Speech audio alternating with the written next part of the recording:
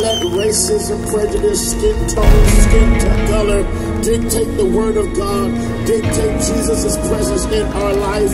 Come on, Jesus is the answer. Love is the answer.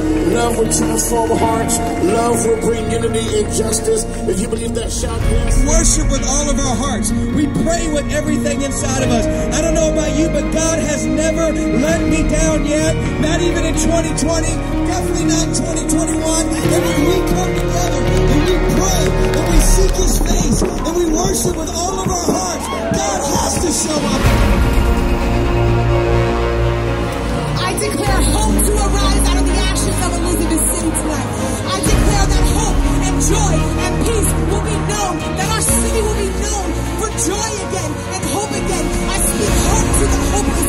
Every hurting heart will come to the kingdom. We call them back to the Father's house tonight. We call you back to the kingdom of God because you are wanted. God, you say that the two or three are together, oh God, that you shall be there in the midst. So God, we decree and declare that you shall show up today, God. You shall show up and show up. God, you will pour out our soul. Father, we thank you for leadership with the blessing of God upon them. Bless our leaders and bless Elizabeth City. Bless our leaders and bless Elizabeth City. In Jesus' name we pray. Elizabeth City will never be the same again. Elizabeth City will never be the same again. Elizabeth City will never be the same again after this night. In Jesus' name.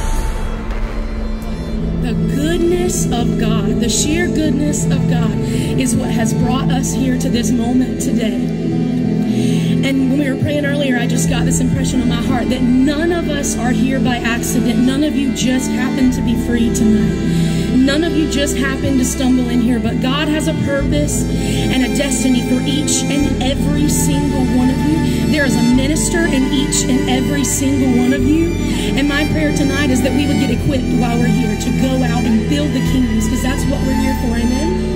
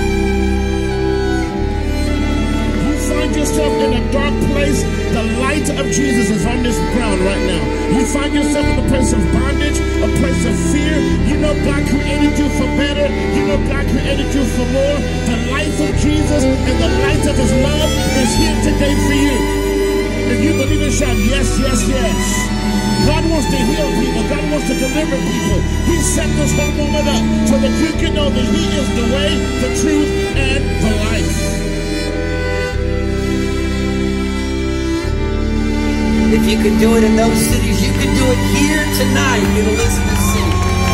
We just pray for the love of God to fill this city, to break the back of the division the enemy tries to bring. We pray, God, that people tonight would be arrested by your love.